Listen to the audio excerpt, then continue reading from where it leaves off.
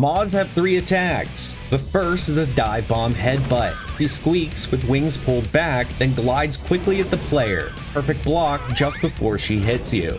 The second is a dust cloud. She flies closer to you, then begins to shake back and forth before releasing a dust cloud in the arena. This cloud is nearly unavoidable and applies a damage over time bleed and a dust debuff that slows the player and stamina regen. It refreshes with every tick you're detected in the cloud.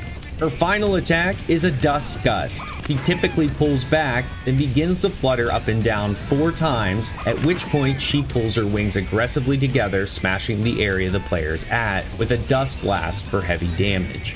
This attack applies dust, bleed, and knockback that can knock you out of the arena.